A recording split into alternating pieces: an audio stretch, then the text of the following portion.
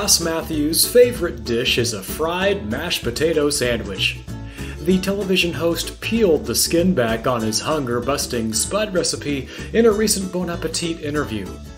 Mathews says leftover mashed potatoes are best.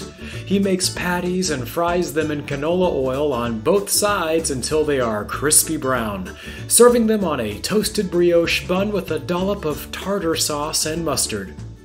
When asked how he came up with the idea, Mathews said it came to him in a dream where he was playing Crazy Eights with Khloe Kardashian and James Brown.